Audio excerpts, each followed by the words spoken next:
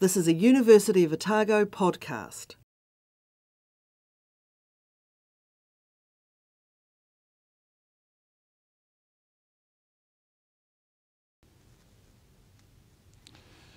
This weekend, Brian Turner is receiving his honorary Doctorate of Literature from Otago University. Brian was Burns Fellow here in 1984, and I'm Grahame Sydney. I was Francis Hodgkins Fellow in 1978 on the art side.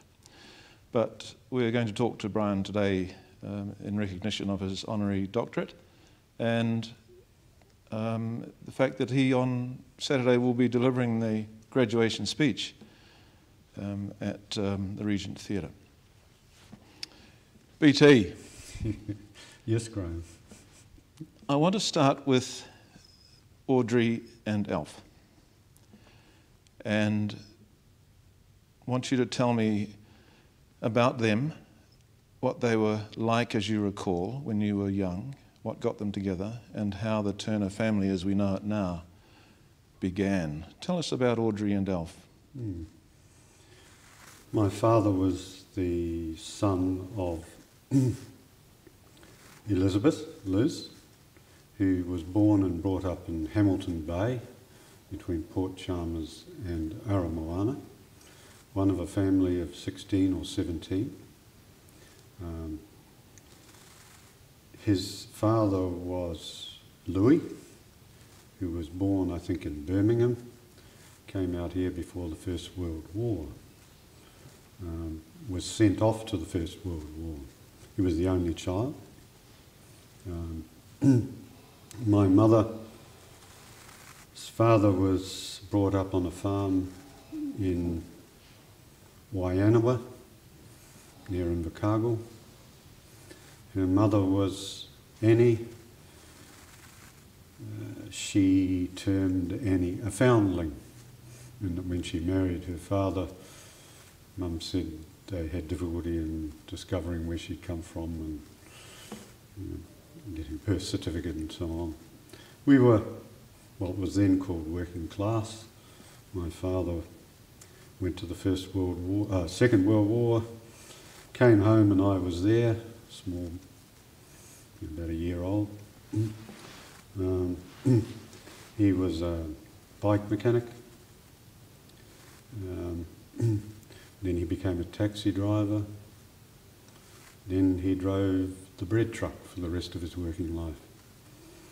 Mum got married when she was still in her teens. She was what was then called a housewife for most of her life. They did various part-time jobs. We lived with first my mother's parents, then my father's parents.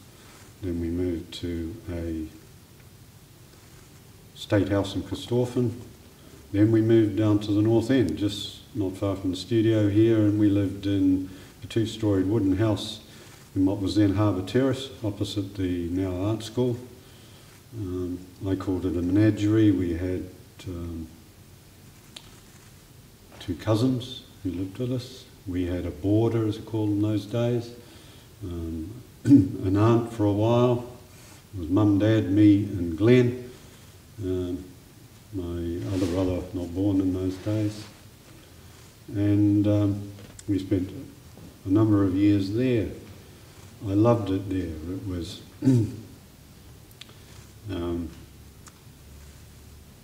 there was lots of contention, lots of argument, lots of discussion, lots of energy. It was a vigorous and stimulating childhood, no ostentation, no pretension, perfect. I want to come back to that family situation a little bit later. But a couple of things come out immediately. Your whole family origin is firmly rooted in the south of the South Island. That's true. Through the mum and dad. Yes. And most interestingly, when you were born, Dad wasn't there. It's true. My first memory of him, and I must have been about a year old, was a man coming in the back door in his army uniform and taking me out of my mother's arms and holding me up in the air.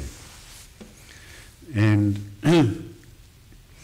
I realised a year or so later that I had up, before then, I had had my father pointed out to me. There was a picture of him in his army uniform on his parents' house wall and on the wall of my mother's parents. And yeah, so he was a stranger, I suppose, but one soon grew accustomed to Alf.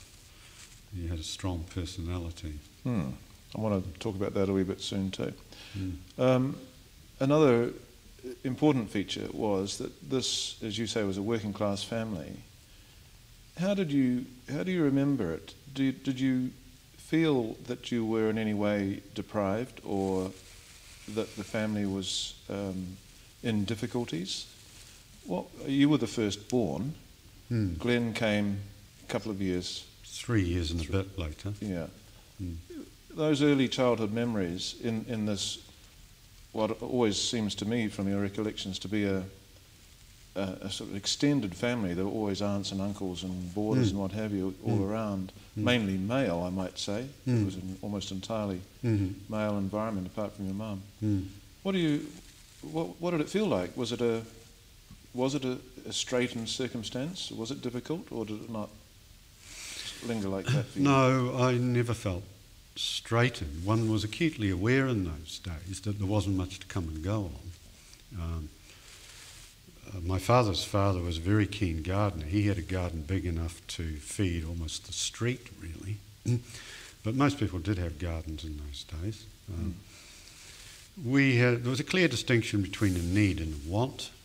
We were a waste not, want not family. Thank God for small mercies sort of stuff. But we always had enough of everything, and I never at any time felt deprived. There was a great deal of debate in the house always. My father was what sometimes deemed opinionated. He had a view on most things. My cousins, when we lived with them, they had a view on a lot of things. You were encouraged to argue, to challenge. If you didn't have a decent case, then you needed to keep your mouth shut because you would be cut down. Is this from a very young age? Or yeah, very, yeah. My father's mother had what they call a very sharp tongue. She'd tell you outright. She never beat around the bush. Occasionally you'd be told you'll get a clip over the ear if you do the wrong thing, as it were. Was it a house filled with books and music? No. Quite a lot of music, though. As time went by, there was more and more music in the house, because my father became very fond of classical music when I was about 8 or 9, I suppose. He bought records from the World Record Club. And when we were living over there in North Dunedin here, opposite the art school, which was then the Dunedin North Intermediate School, actually,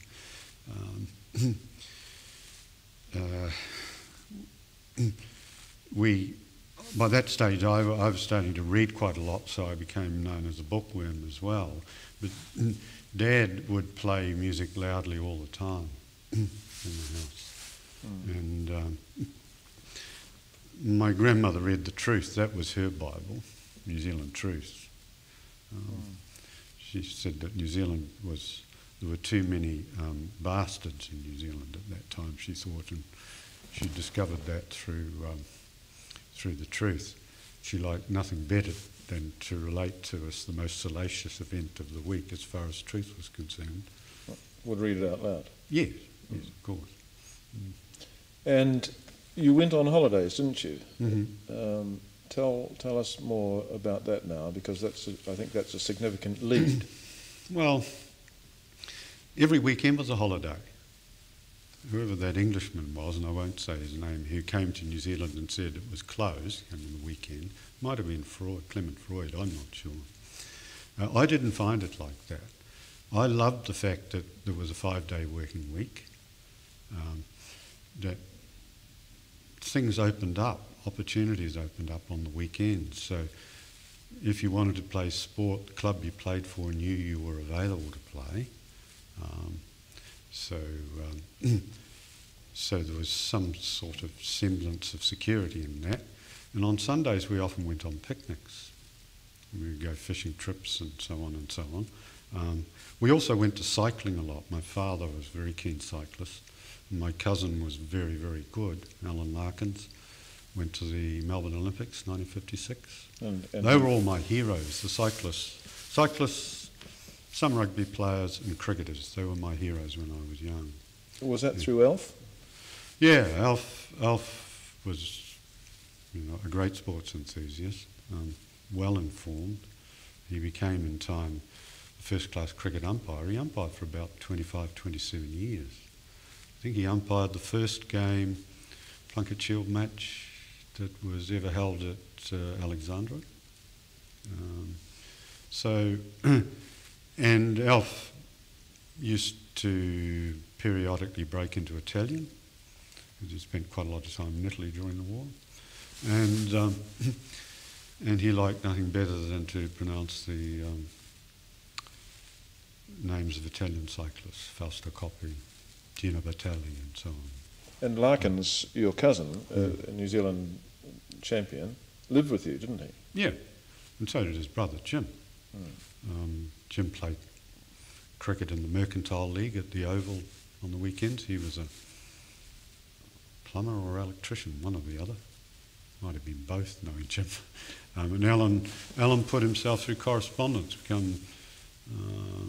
he was doing a course in structural engineering, I know that, and drafting and so on. Alan used to train and train and train. I mean, we learned in those days that there was no shortcut to anything. The cyclists impressed me, one, because they went off to places you didn't know where they went to, but they went off for hours and then they came back, as they would say, shattered, covered in mud and all sorts of stuff, or wet and cold or whatever. They'd be away for hours. And Alan and the boys would go out most nights of the week and train, and they'd race on Saturdays, and they'd go and sometimes ride to Waitahuna and back on Sunday. And I think it was them more than anything else that persuaded me that if you wanted to be good at anything, you had to put in a prolonged apprenticeship. And I rather liked that, the fact that things didn't come easy. I never believed that you could become really good at anything just on the strength of natural talent alone. Did Alf, there was you and Glenn at this stage, let's say you were 8 or 10 years old, 12 and 9 sort of thing. Mm-hmm. Did Alf invest time in the both of you? Oh, they put huge amounts of time into us. They always said, well, we don't have much money, but what we have is a willingness to put time into us.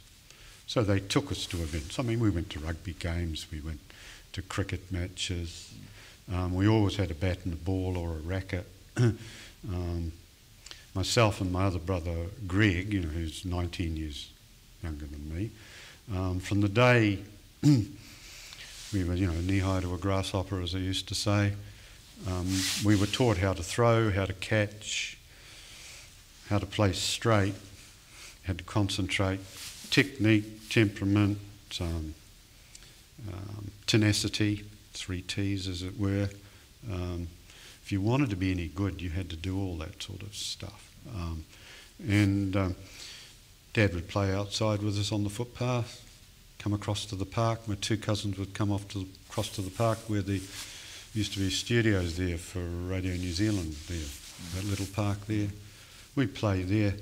I mean, one of my most vivid memories of being down here was on the summer evenings, just on dark. and that was the mothers would come out to the gate and yell out and call out to the kids to come home. For tea? Well, no, just because you shouldn't be out after dark. Oh, okay. But, I mean, we went off down to the wharves fishing, 8, 9, 10 years of age. And we'd be away for hours. You got on the bike and you went. Don't talk to me about the Health and Safety Act. Right. I won't. Tell us about the Leith, because the Leith figured significantly when the family shifted into the house on Harbour Terrace. Yes. Well, the Leith for me was like the Amazon. I mean, that's a bit of a stretch. That was a simile, really. But I suppose I started to read a column by Dryfly in the Evening Star every Thursday night. Dryfly wrote about fishing in Otago and Southland and in the Mackenzie, and I almost slavered. And I bought a fishing licence from the White Sports shop just round the corner on 4th Street, along next to the Reckon Coleman building, or it used to be Reckon Coleman, and started fishing in the Leith, and it teemed with trout in those days. It was healthy. How old were you when you bought your licence? I must have been about 9, I think. 9 or 10. And I would come home and throw the school bag away. We walk up to the George Street normal school and back. It would take just about a half an hour to get there, until we moved to the models by the old phys ed school, part of the university. But I would grab my rod and a few little wobblers and spoons and a few wet flies and or some worms, and I'd be off up the Leith. I'd start fishing at the 4th Street Bridge. I knew every pool in the Leith between there and the top of Woodhaw. There wasn't that ghastly channel there in those days. There were fish in every pool. And that's where I learnt to fish. You knew them by name? I just loved it. And I found rivers and streams magical.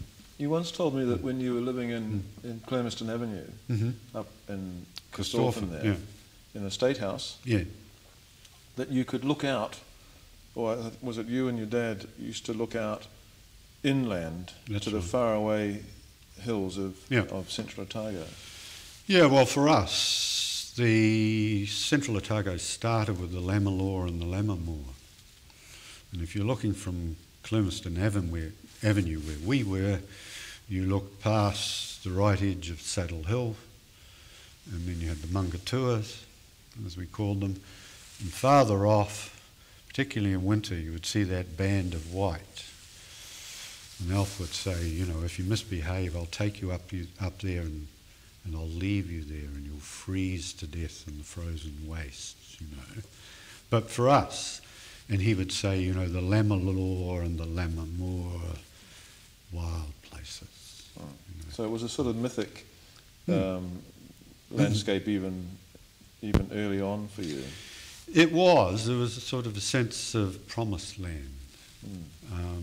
Wonderful things could happen there. There would be discoveries to be made of places which were fabled, as it were, which I hoped to experience and become familiar with.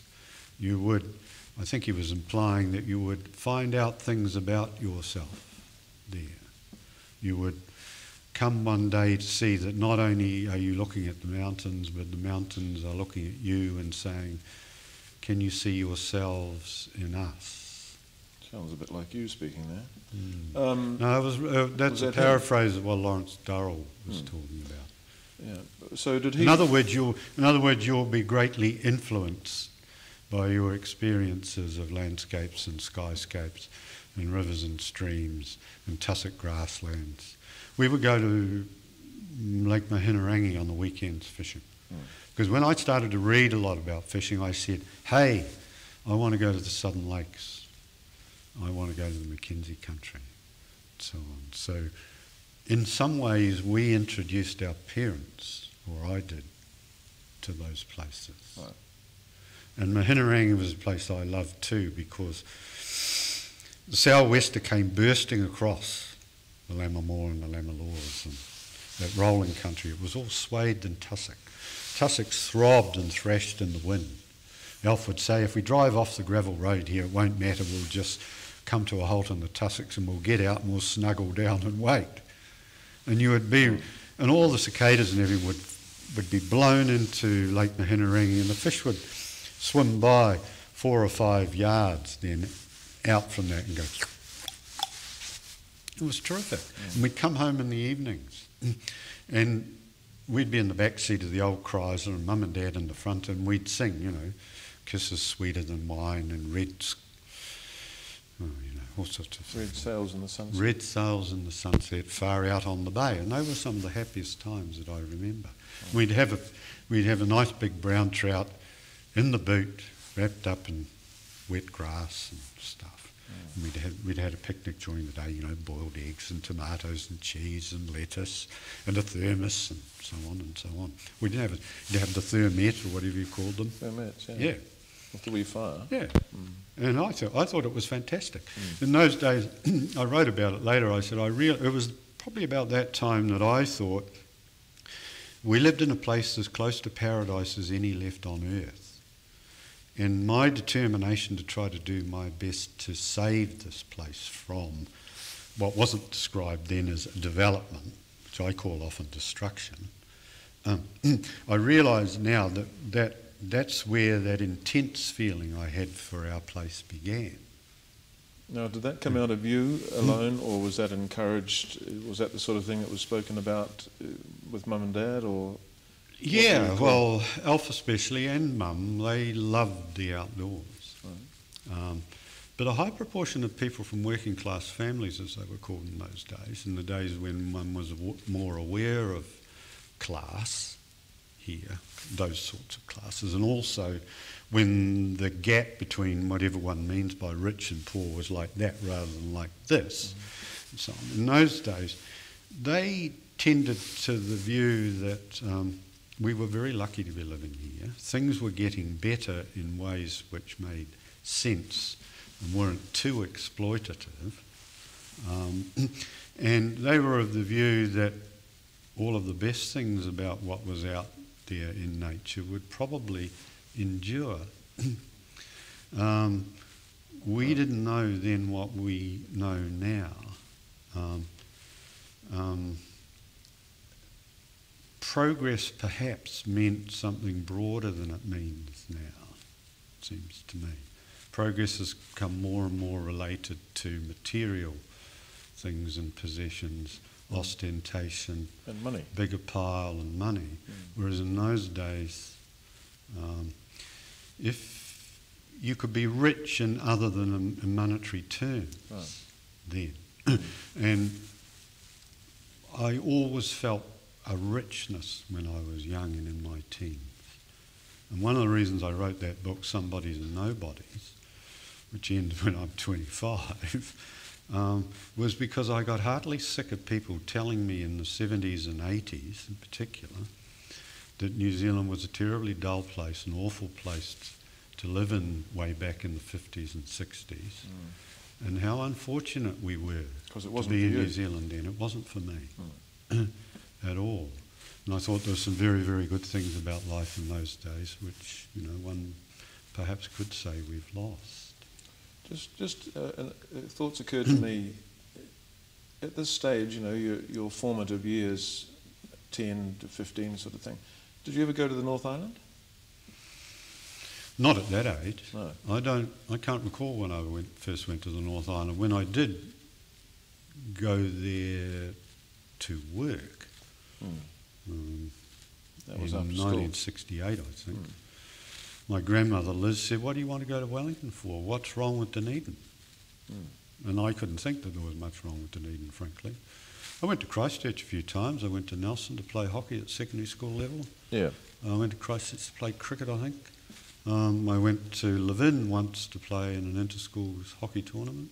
Oh, that meant going to Christchurch on the train and across on the ferry and catching a bus to Levin. Okay. Big adventure. But my point really is that you were largely anchored in the south. Yeah.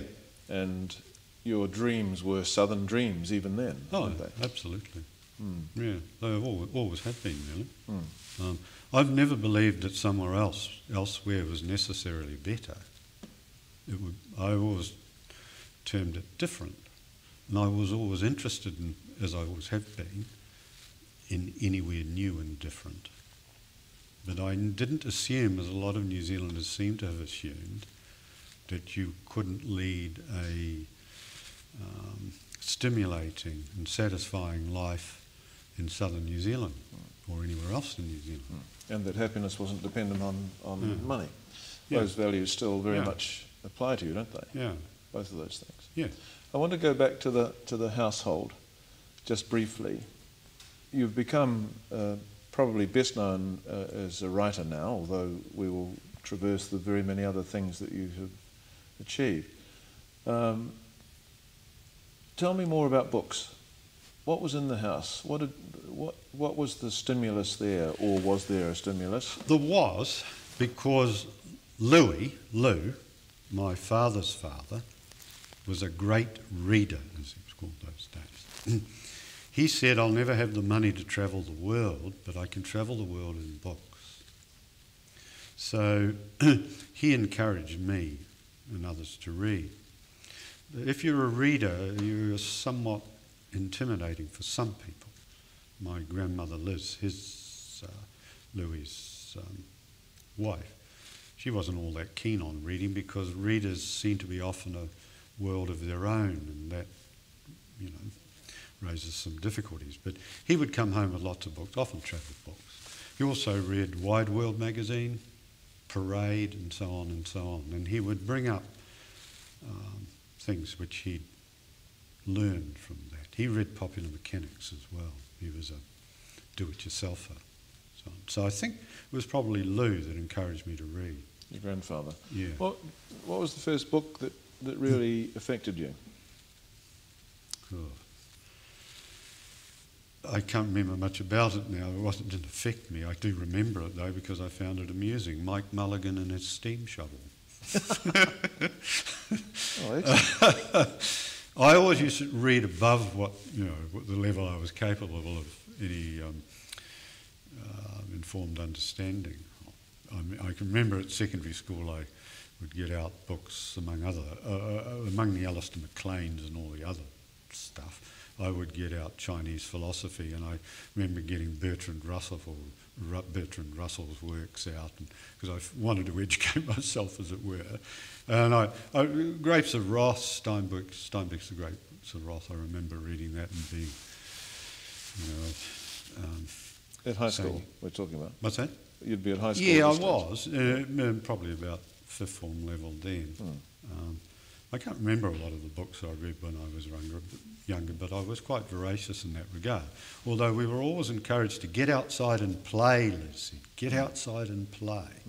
We had plenty of play. I suppose we were always, Glenn and I and Greg as well, there was never enough time for everything. I've never been able to understand or sympathise with anyone who tells me they're bored. If someone tells me something is boring or they're bored, I, as indelicately as possible, write them off. Yeah. On the notion of play, I have in my mind a lovely picture of you and Glenn in ongoing, day after day, cricket matches out the back in the house in Harbour Terrace. Yes. Where Glenn, was it you told me or Glenn told me, he learned to play a straight-on drive because it got the ball down the alleyway. Down the alleyway between the brick two-storey place next door. You had to be able to hit it slightly wide of mid-on to get it down there. So you meant that you had to wait for the ball to come on and turn the wrists about the left arm, top hand always as a batsman. As Alf, my father, would say, you play with your top hand. As Glenn will say, your top hand is the crucial hand, no bottom hand, as little as possible. You'd roll the bat and you could put it down the alley. Now, if it was him and me, whoever was bowling, you'd have to run across the garden, a little bit of garden, sharp right down the alley, and it might even run out onto the street. Yeah. Now, you could run 4 in that time, Right. and we always kept a score. Right. And If you hit it straight to mid-on, you would hit the window. My grandmother would be standing there with her arms covered in flour and a tea towel and come running out and whip you around the legs with a wet tea towel.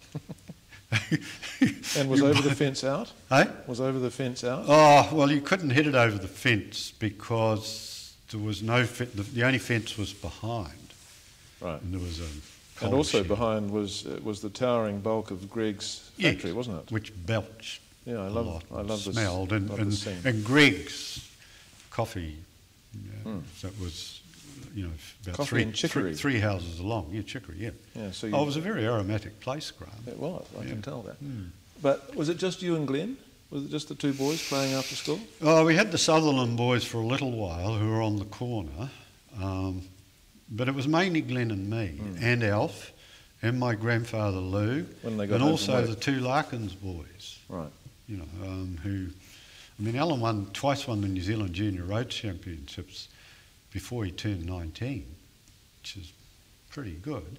He was also a good runner. He had the Otago Southland Secondary School's 440 fastest for about 25 years. Right. He could have been a runner.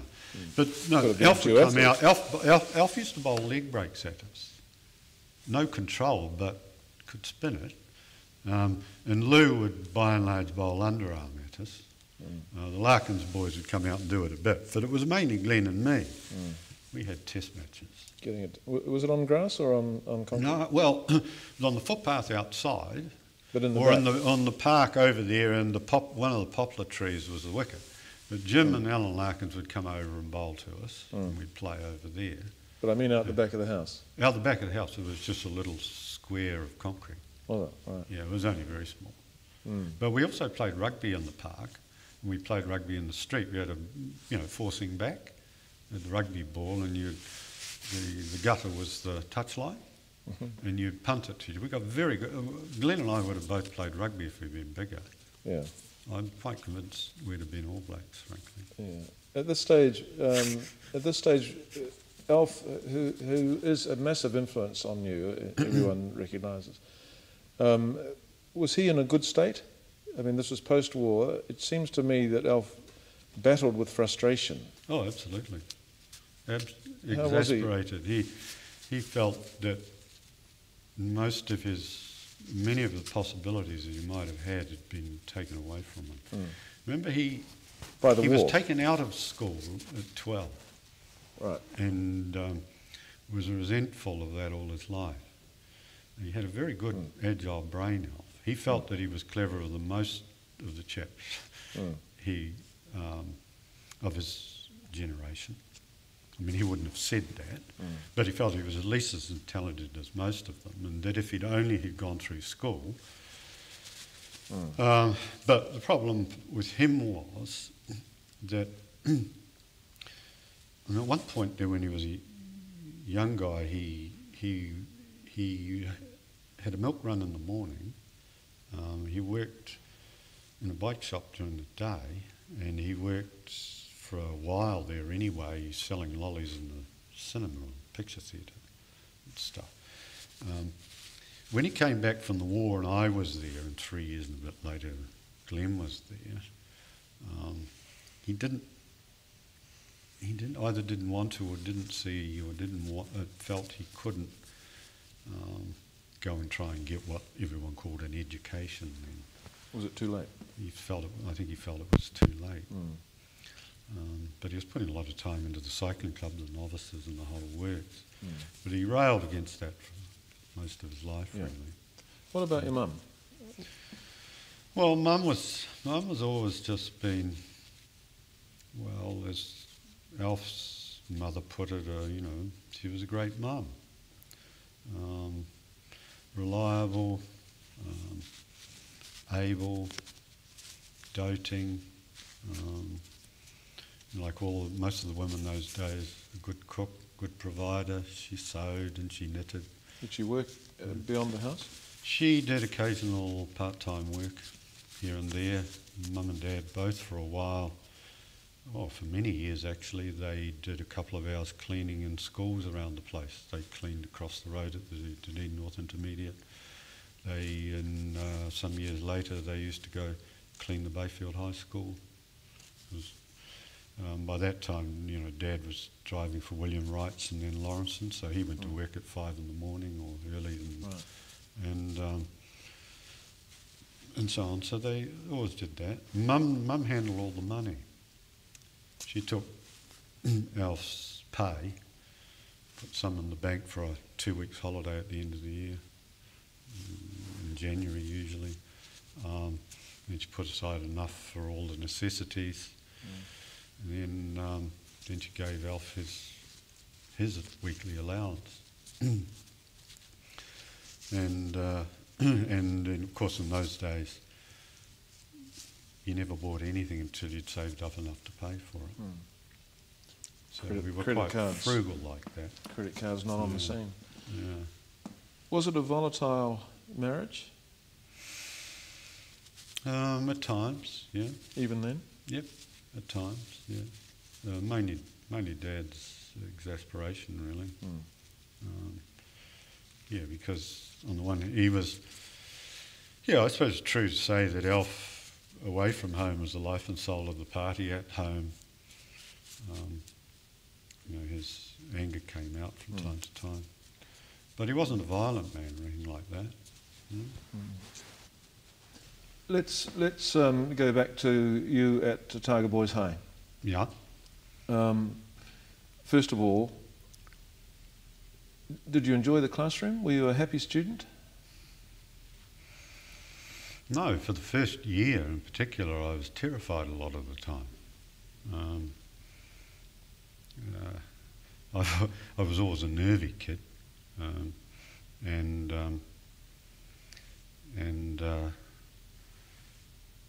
I never felt that I had sufficient confidence in my own abilities, and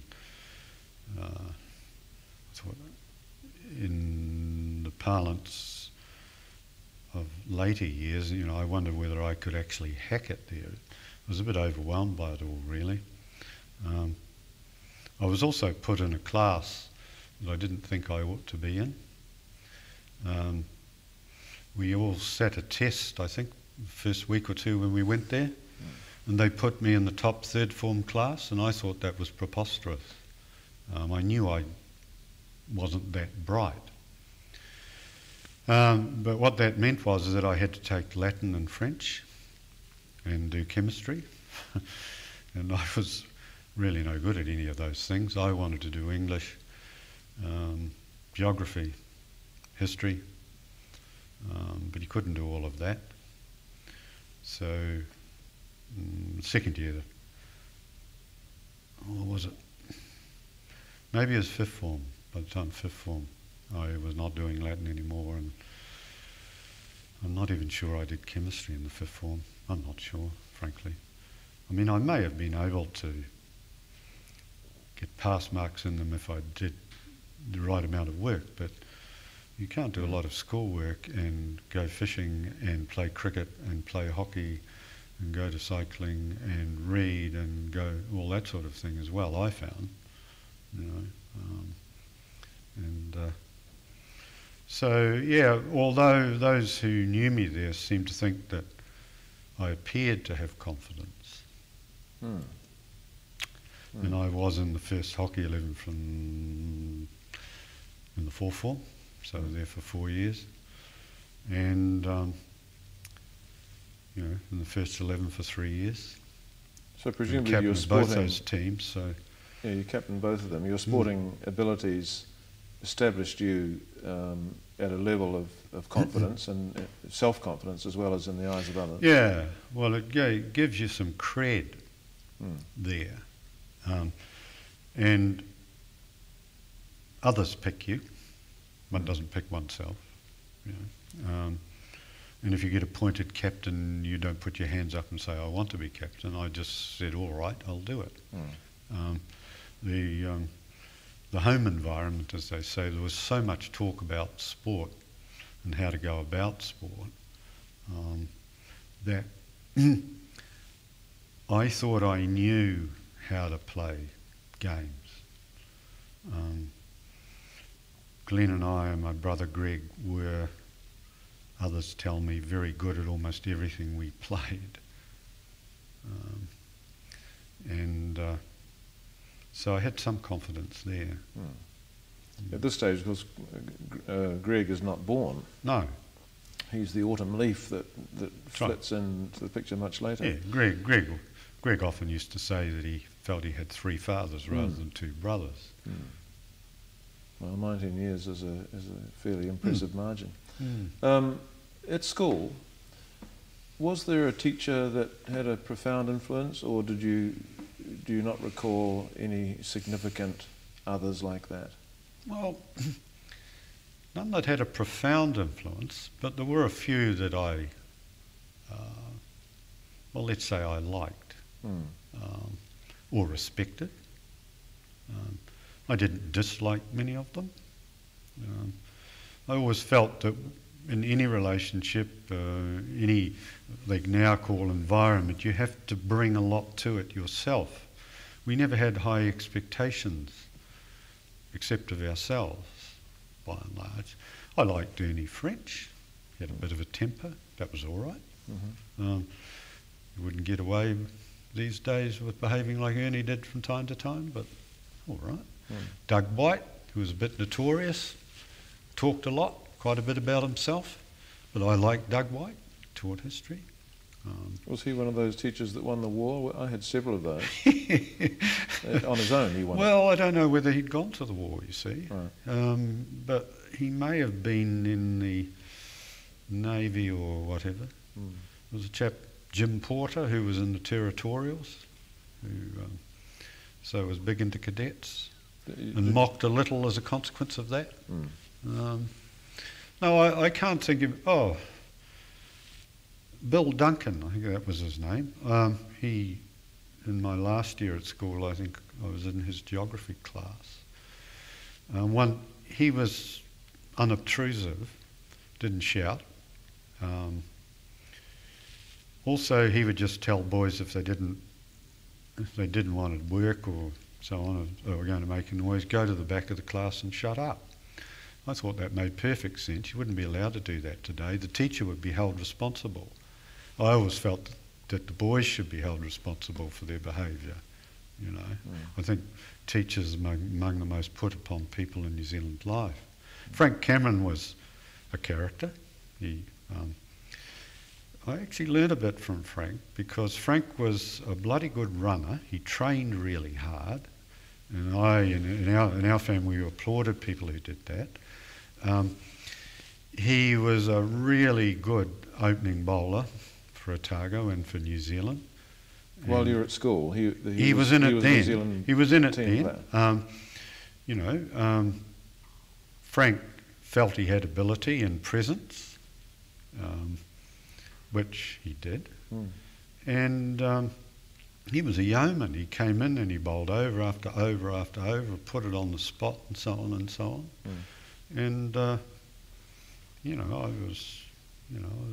had some admiration for that. Right, what's conspicuously lacking from these recollections is anything about writing. That's true, although I liked English more than any other subject.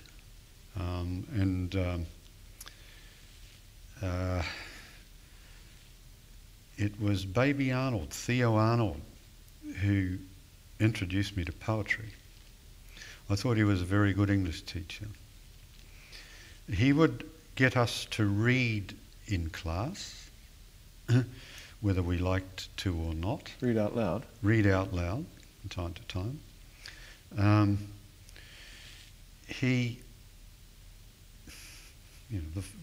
Arnold's The Forsaken Merman, I remember, Sandstream caverns cool and deep, where the winds are all asleep, where the salt weed sways in the stream. Heavy in the alliteration and the assonance, the sibilants, whatever you like. But that, very good of its kind, that sort of writing. He also had us to read parts of Eliot, bits and pieces of the wasteland out loud, and the one that he knew, this is the way the world ends, not with a bang but a whimper, and so on and so on.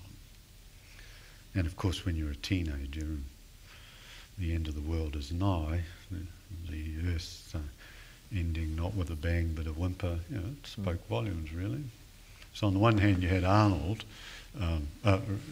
Matthew Arnold, and on the other, T.S. Eliot, two rather different. You might have had some Marvel as well, the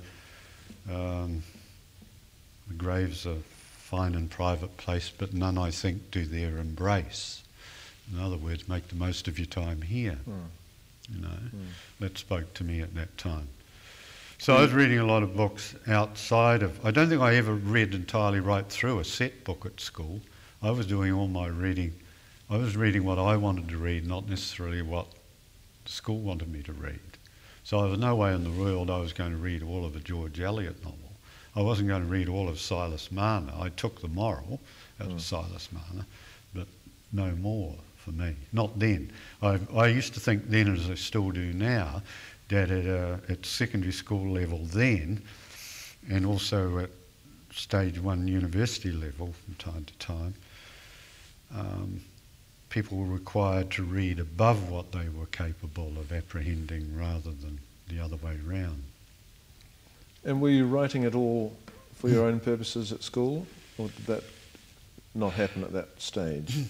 I started to try to write a few limericks because I found them funny. Baby Arnold also got us to read a few limericks, just to give us a range of stuff. Of course we had Wordsworth, the Daffodils, and whatever. But you didn't keep a diary or anything like that? No, I didn't. I started to write things down in my first and second years out of school. Right. That's when I started to try to write poems, and often maudlin references to life and living. Adolescent stuff. Yeah. See the slow motion disintegration of white clouds in the blue. Was this you? Yes, that was me. Yeah. Right. I was lying lying in the backyard looking up at the sky, thinking, I was destined for a very short life. Yes, we'll pause for a collective groan. That's right. Yeah. So, but when I went to Christchurch, I was 20. I got promoted in the customs department. Well, let's go to it step by step. Right. End of school. I mean, school was clearly a sporting arena for you. Yeah. Your greatest successes were in sport, hockey, cricket. Well, I'd been playing for Otago at hockey and cricket at the time, in my late teens, men's teams. Yeah. Or the cricket, I played for the under-20s national tournament Otago team. I'd also played senior cricket by that time. And I was, before I was 20, I was definitely reserved for the South Island senior men's team of hockey. Well, we're not quite at 20 yet. You're pushing forward here far too fast. Okay. Because it's an interesting question now. End of school, chums like me automatically jump on the tram and go to university. What did you do? I got a job in the customs department. What the grandparents and my cousins and uncles said would be a good, steady job. They'd all known times of considerable unemployment, difficulty getting work, and they thought, work for the government department, that's the thing, you'll probably always have a job. That was the most important thing. Yep. No one that we knew had been to university. Did it just never come up? Well, certainly at school, I didn't get accredited university entrance first time at secondary school. I had to go back for another year, fifth year, to get that. And the head, Ted Aim, was very pissed off about it. Everyone said to me at school, you'll get accredited because you're the school's opening batsman. The time the university entrance examinations are on coincide with the annual inter-school against Christ College. Now, Ted would just love us to beat Christ College. And when I didn't get accredited, they said, oh, Christ. Well, you'd be pissed off too, wouldn't you? I wasn't all that pissed off about it. I thought, oh, well, I wasn't pissed off about it because my marks hadn't been good enough. Right. So you expected it, really? So I expected it. Right. Yeah, I mean, for school certificate, I only got 2 marks over 50. You see, 48 for maths and 44 for French.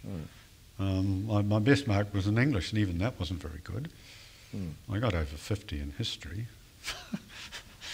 You know. Yeah.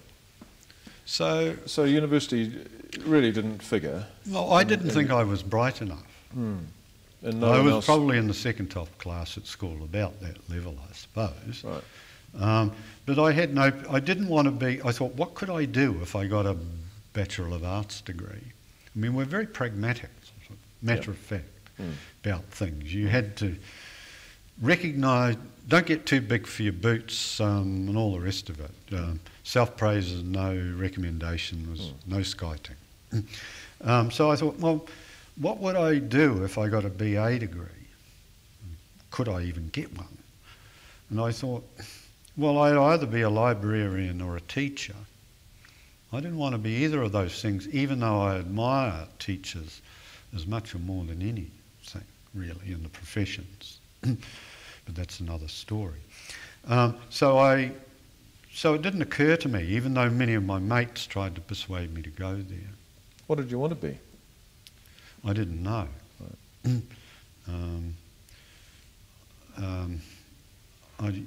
At that stage, I wanted to continue playing sport. I actually did want to play sport for New Zealand. And I'd said to Glenn when I was 19 that I didn't want to keep playing senior cricket and representative hockey. I felt that playing both of them in 1 year constantly was more than I wanted to entertain. Glenn said, okay, well, because Glenn was a marvellous hockey player. He said, yeah, well, I want to be a professional cricketer, which unheard of for anyone from here. He was 16 at the stage. So I said to Glenn, I'll play hockey. He said, I'll play cricket. So I got in the New Zealand team at the age of 21 or 20 or whatever it was.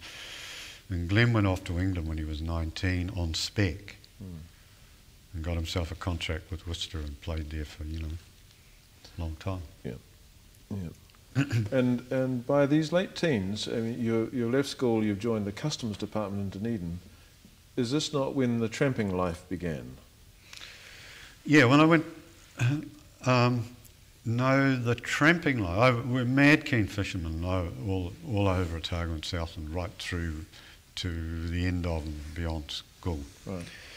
When I went to Christchurch, I always hungered to do as many things as possible because I thought a lifetime... For me, I never thought I'd make old bones even then. Was Christchurch your first job, or was that? No, in Dunedin was right. the job.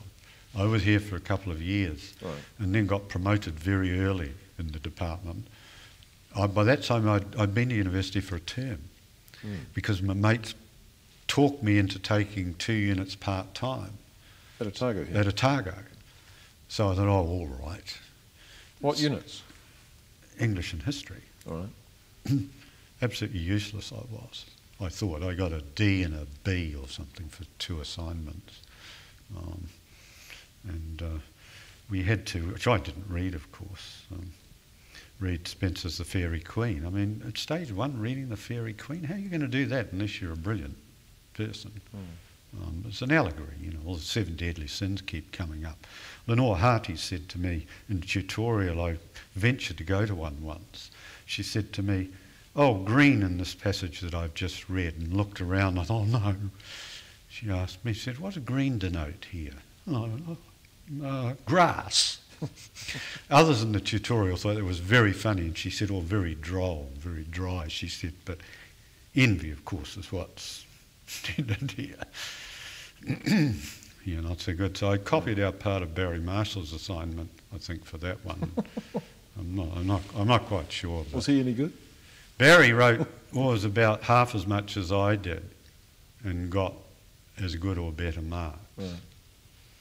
he was smarter than me. Well, I had Neil Pitcher's copy my English essays. He did really well. Willie Morrell was in history. But anyway, I got promoted, so that was the end of my career. I went to Christchurch. Did you live at home while you were working in the customs department? Yeah, I did. I had a suitcase and my cricket bat and my hockey gear, and I went off to Christchurch. Right.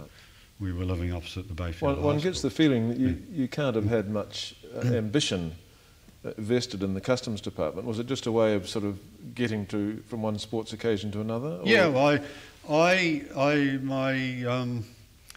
my second cousin Tom Eagleton was the coach of the Christchurch Boys High School team, which contributed quite a lot of people to the Olympic gold medal team in Montreal. When I played for New Zealand with those guys and played for Canterbury when I was up there, because I got in the Canterbury team the first time I went there.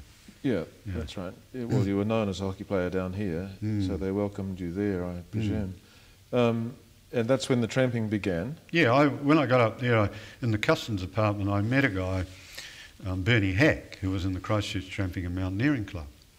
Fit fella, really fit. Bernie, been a bike rider and he's good at running. And I always wanted to go to the mountains, because when we were going fishing, and we went over to Milford a few times, when we periodically went to Fiordland on our fishing holidays, it was when I found out I got school certificate first time, for God's sake, you know, because we went to the Cascade store, we were in the camping ground there, and got the ODT 2 or 3 days later, and your name to my surprise, with a B and a D. But anyway, when we were going over to Milford, we were going up the Upper Hollyford, and I looked up, and I could see this big cape of snow on the ridge of Mount Crosscut, and way up there high against this brilliant blue sky, you could see, I swear to this day, I could just see the bend in a rope joining two guys who were climbing up the ridge up there. And I looked up, and I remember saying to Mum and Dad, you know, gee, I'd love to be up there. And, you know, my grandmother would say, there's no way we'd go up there, that's crazy to do that. But I thought, no, I'm going to do that one day. So when I went to Christchurch, I told Bernie that I'd be keen to go out with him, so I started going out. We used to catch the train to Arthur's Pass, the rail car, on Friday night after work, and come back on the rail car on Sunday night after work. And I just felt, you know, it was fantastic. We'd walk up in the moonlight up the Waimakariri River up to Andy Crow Hut, get there at 1 in the morning, be up and away at 5:30 in the morning, swinging along, packs on.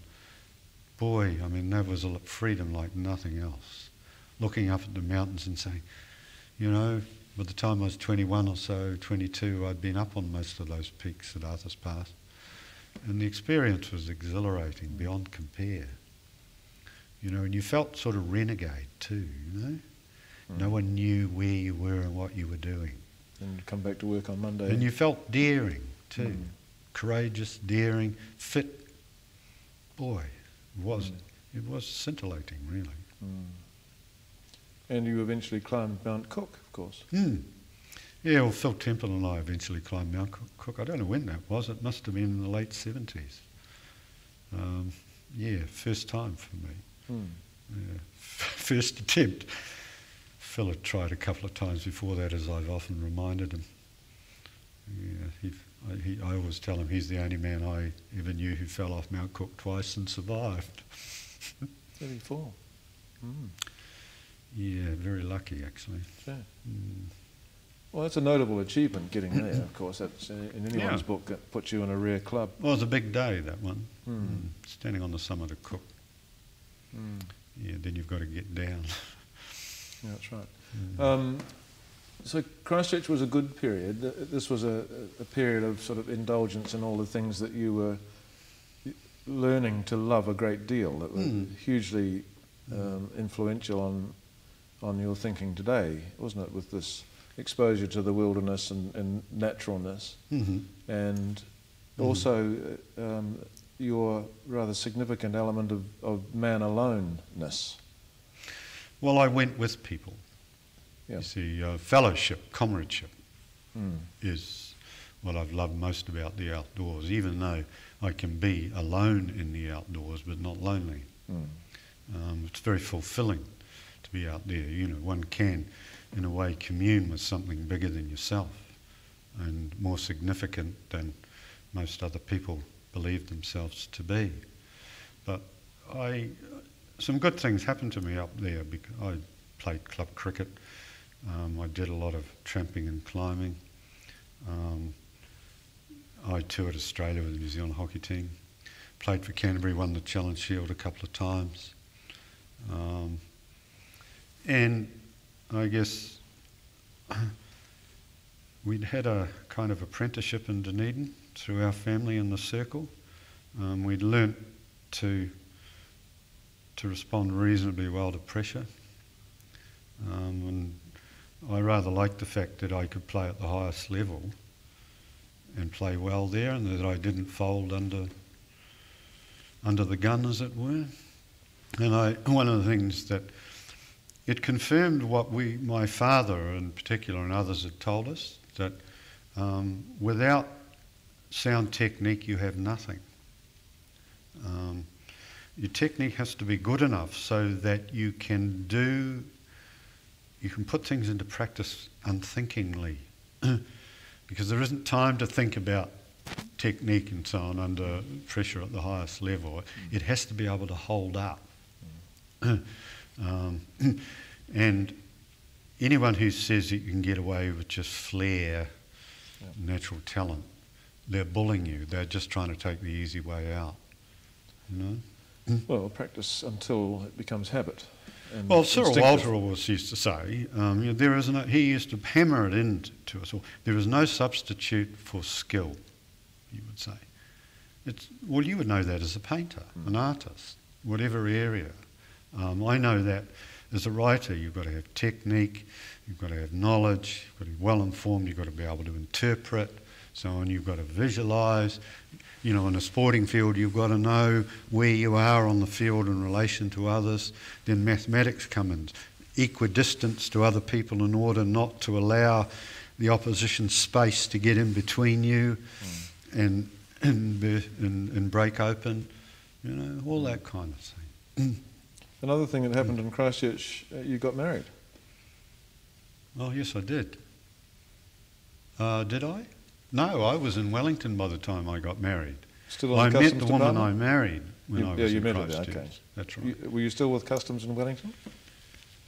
This custom house career was no, forging I wasn't. ahead? I was not, because I left Christchurch. I resigned from the customs department and came back to Otago, where I worked as a builder's labourer for Jock Wurgis and so on for a while. I worked in the bakehouse or packing bread off the conveyor belts at Lawrenson's. I worked on the rabbit board for a few months in central Otago. At Bex. Why did you resign? Huh? Why did you resign? Because I looked around me, and I don't mean this condescendingly, but I thought, as a middle-aged and older man, I don't want still to be working in a quasi-office environment in the government department.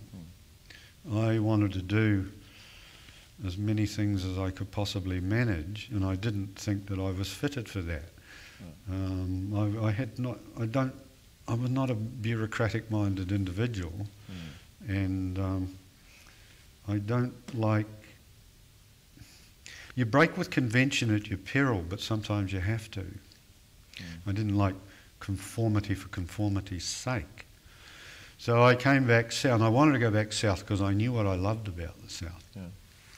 And I said, I'll see what happens to me. My father was furious, throwing it away. What are you going to do? He didn't want me back home anyway. But then when I was working in the bakehouse here, I was working with John Dixon, also a poet. Wasn't then, but doing an MA, I think, on Lowry, actually, under the volcano. Right. Man. He was married, had a couple of kids and so on. We were sitting at about midnight in the tea room up in Lawrenson's there and looking at the New Zealand Listener, and he said, here's a job that might suit you, because we used to talk about books and that all the time, you know. And he said up there, you've got to read Naked Lunch by William Burroughs. I said, no way I'm going to read that psychedelic F-wit, you know. But anyway, he looked there, and there was a job with Oxford University Press's New Zealand branch in Wellington, someone who wanted to do a general factotum's job there. He said, this might suit you. So I applied for it. Next thing, John Griffin of the University Bookshop's on the phone to me. He said, Ralph Goodrich from AUP in Wellington has rung me up, and he said, I've got this application from a guy in Dunedin. He said, I'm not coming all the way down there to interview him. I'll only do that if you think it'd be worth my while.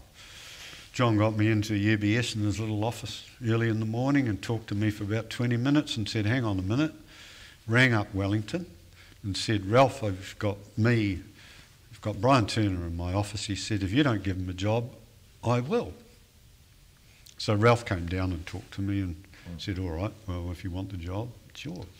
So you were an editor for Well, Oxford I University worked at Press? all sorts of things, writing copy for catalogues. I toured half the South Island, and all of the South Island and half the North Island, selling books to retail bookshops, visiting secondary schools, university traveller. I read the odd manuscript. In my last year or two there with them, I was doing editorial work as well. Was this where your own writing really began, or you started to conceive of yourself as a writer? When I was in Christchurch working with the Customs Department, I've been writing quite a few things then. I wrote a couple of television reviews of all things for the Listener. They would publish and they'd give you £1 or 10 shillings. They invited you to write? No, you were just invited to submit. Right. I wrote one on a documentary on Edward Elgar. I loved Elgar's music at that time. Max Adrian played Elgar over the Morven Hills and so on. I was very affected by that. I still love Elgar. And I wrote one on television movies of westerns, because as a genre I quite enjoyed those. I thought they were great comedies as well as, you know, I found all that. And I also started sending poems to the New Zealand Monthly Review. To Uncle Ho, Too Late But With Affection, I wrote a poem for Uncle Ho of North Vietnam. When I was in the department, the heads of the department in Christchurch were so pissed off with me because they thought I was a commo. I used to buy the Vietnam Courier in the Co-op bookshop in New Regent Street and deliberately leave it on the side of my desk. So when these guys walked by, they would see them. They would see it and they'd say, this is provocative, and they'd gather round my desk and I would have an argument with them. I would be the only one that was saying that America ought not to be in Vietnam. So I was writing then, and also by the time I got to Wellington, when the first year or two I was there, I was trying to write poems all the time, and successive editors of the New Zealand Listener started to publish me there. This suddenly writing poems has come out of nowhere. Do you remember what triggered the first poems? Reading other people's poems. Was it? Yeah. While you were in the Customs Department? Yeah. I love this notion of you in the Customs Department. I would love to have seen you then. Yeah. But you began... Well, I wouldn't wear a tie half the time either, and that was disapproved of deeply. You know, I was deemed a rebel. Mm. And was writing poetry part of that rebellion, part of that anti-establishment probably. expectation? Well, there were all sorts of things going on in my head, and the only way to see what I thought was to see what I'd written. And writing is a way of honing your ideas, learning to express yourself better. I wanted to become more articulate, fluent. I wanted to become better informed. I wanted to become more understanding, insightful, empathetic, all those things. Quite deliberately you were thinking like this? Yeah, I did. I thought that through books you enlarged your world. And I realised how ill-educated I felt I would be. I suppose I had a bit of the autodidactic in me from an early stage, but I didn't recognise it then. But I was around adults who talked a lot. You see, there was no television and the rest of it, and the talk about sport and recreation was always on a level above most of the talk that you get. because of all this interest in technique and so on. And you see, sport for us was always an art. I mean, my brothers and I, my father, we always talked about poise and grace.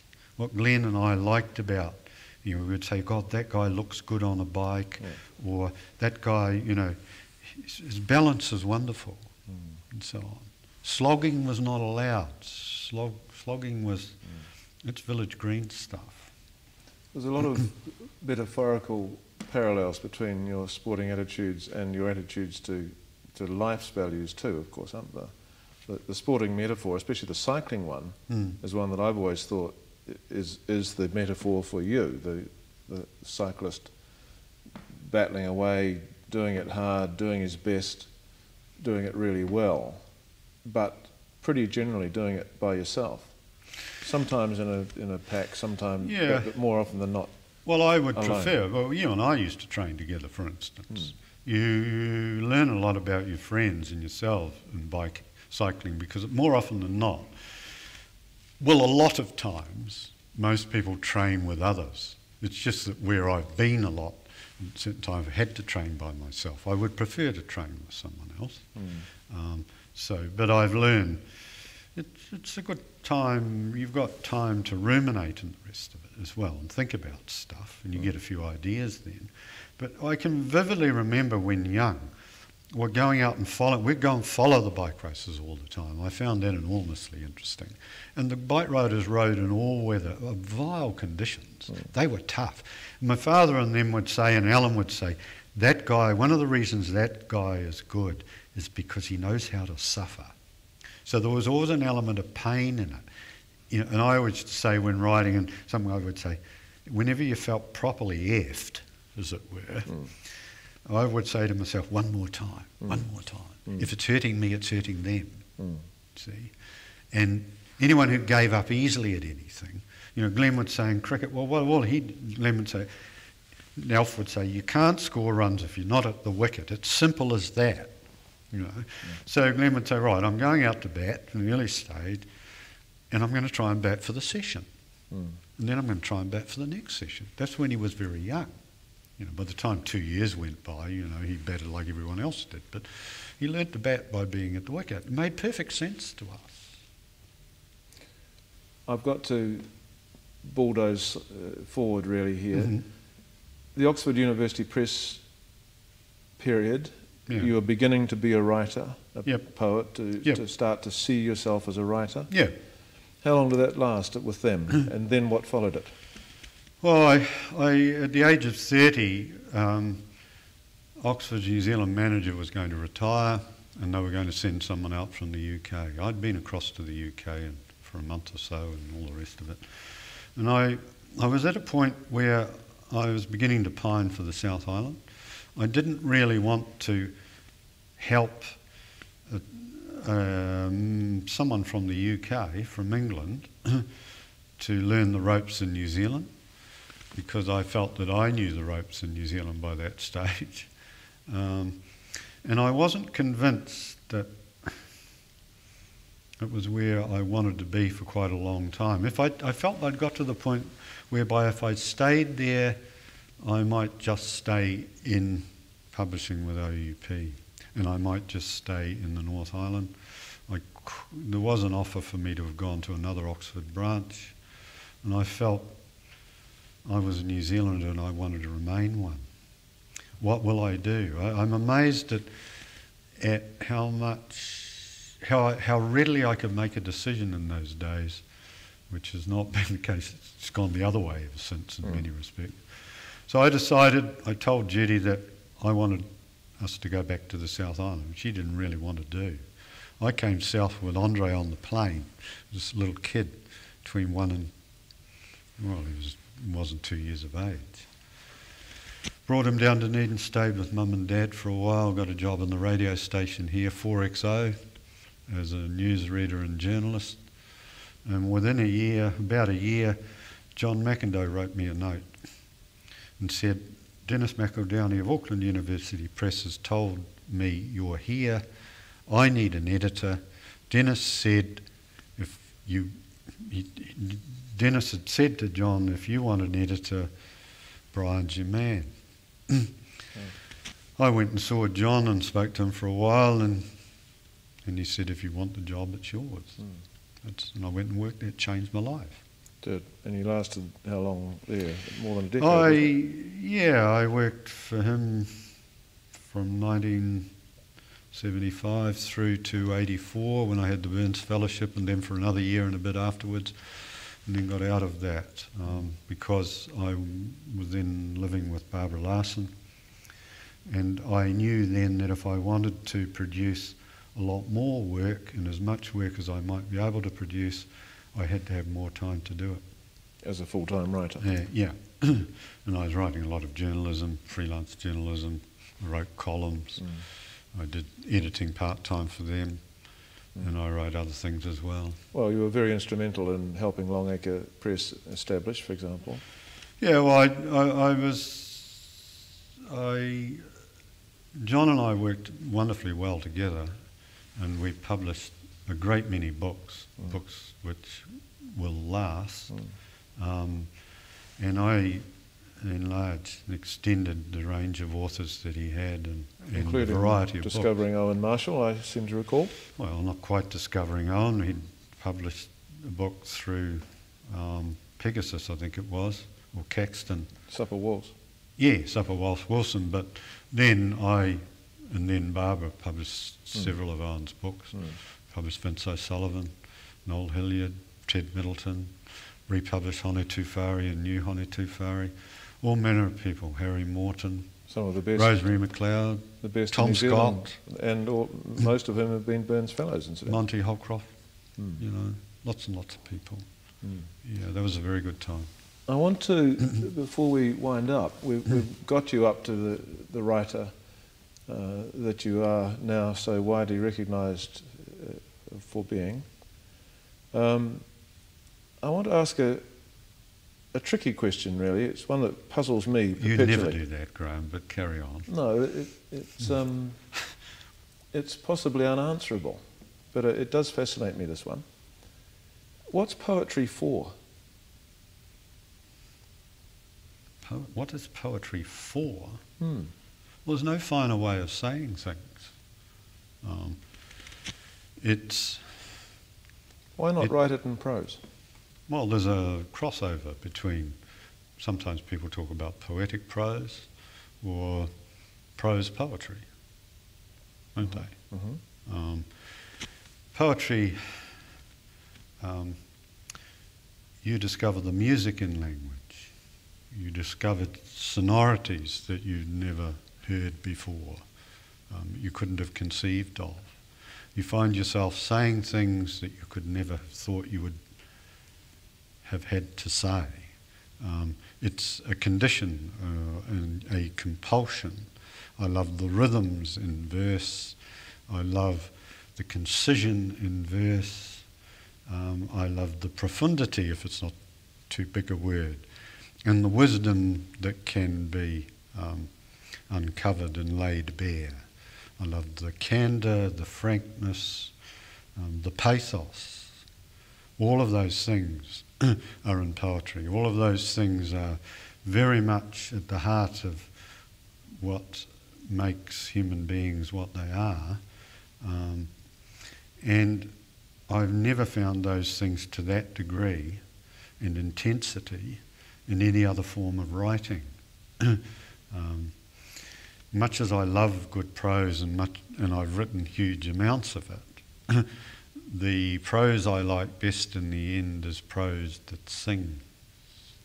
So I can't sing, but I can sing sometimes in language, in words, with words. And there's an exultancy about all that. And sometimes I read something that someone else has written and think, that is just wonderful. Thank you very much for doing that. It's a gift. A gift. To others. Yes. Most certainly it is. Does it come easy? I've never found anything much that's truly worthwhile comes easy. Sometimes things flow more readily. And you've got to bottle that. But you always have to shape, hammer, edit, cut, slash, add. Sometimes one puts something in, sometimes one takes something out. One has to reconsider, one has to listen, and so on. You can also flaunt with words from time to time. But you can't get away with insincerity. Do you think your poetry is the best mirror of your life and personality? That's where I am. I've revealed the essence of me more in my poems than anywhere else. Love, longing, loss, what we mean by home, homecoming, place. Those are the dominant themes. The things that matter most. Yes. Before we finish, is there a single poem you would like to read to wind up this talk? Is there one work that you'd love to share? Well, I'll read you a short poem.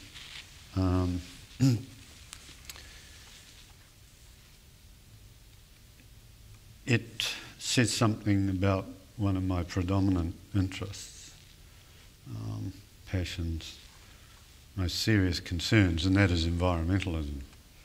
Our place here, continual war against nature, which humans have been conducting for far too long and still do. Sky. If the sky knew half of what we're doing down here, it would be stricken, inconsolable, and we would have nothing but rain.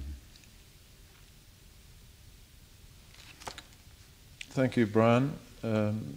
Congratulations on the honorary Lit, D Lit,